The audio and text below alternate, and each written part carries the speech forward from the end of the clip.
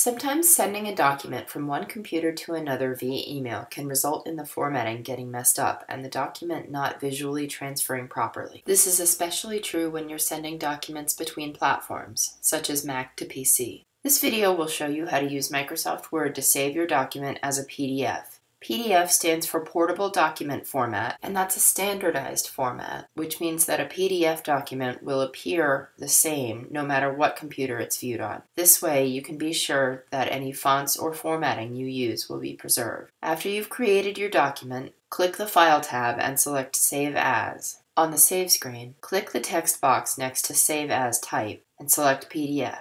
Hit save and the PDF will be created and will open automatically for you to review. You're now ready to attach it to an email or job application, confident that the look and formatting will be preserved. Please do note that a PDF cannot be edited after it is saved, so make sure you have everything the way you want it before you save something as a PDF.